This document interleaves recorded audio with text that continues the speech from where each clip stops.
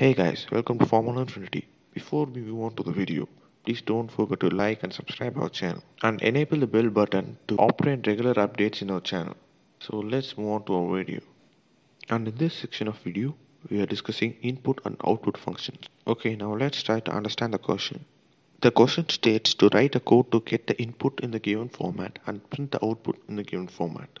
So let's view the format first, and thus we have to get 3 lines of input code and print the same in the input format. Let's initialize 3 variables a, b, c and a list type to get input code. We all know that the input code should be in the form of list of map of int, input.split. As there are only input numbers mentioned above, we use the type int, and this piece of code is followed by print statements of the operand inputs, that is print star a and print star b, and same for the c. And let's check whether this yields a positive result.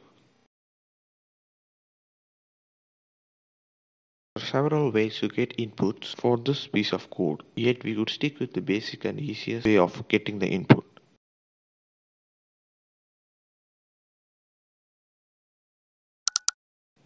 Okay, all test cases has been passed. We are going to discuss another similar program in input and output operations because question number 6 also has the same programming paradigm as that of the question number 5. There is no much difference in the logic of the program, and let's have the basic insight of the question number 6 for the time being.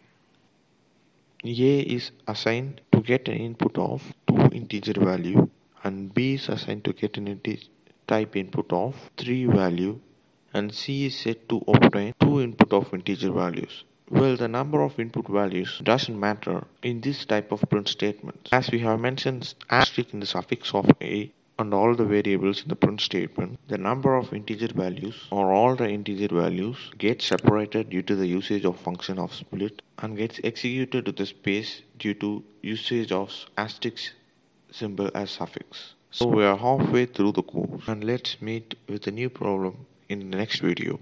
Thank you.